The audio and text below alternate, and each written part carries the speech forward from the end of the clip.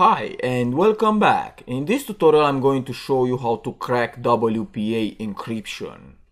WPA stands for Wireless Protected Access and was designed to replace the web encryption.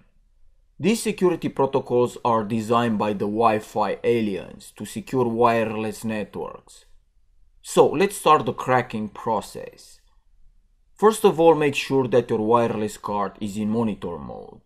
Then type eurodump ng WLAN 0 mon to scan the wireless networks and select your network.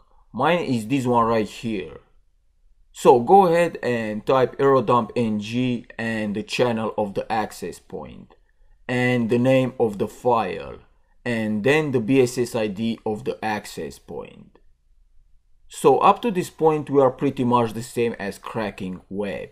Except I'm not looking for the data here to climb. I just want here in this corner a four-way handshake. The four-way handshake contains the hash of the WPA access point, which I will use to crack the password. You can only capture the four-way handshake when a device connects or reconnects to the network.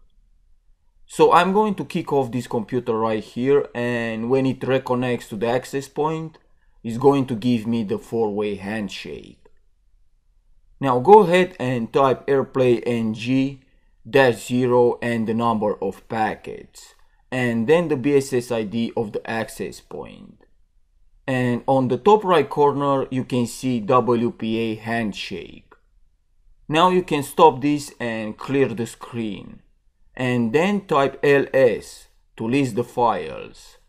And now I will use this WPA01 cap file with aircrack ng and brute forcing the password with a word list. As you can see, I have a word list right here on my desktop. So let's crack the password by typing aircrack ng and the name of the word list and then the name of the file, which is WPA01 cap in my case, and press enter.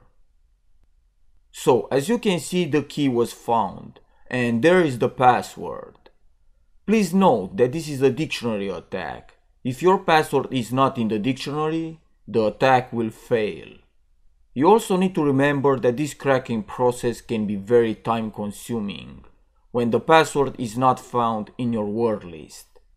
So that's it for this lesson. Thanks for watching and I will see you next time.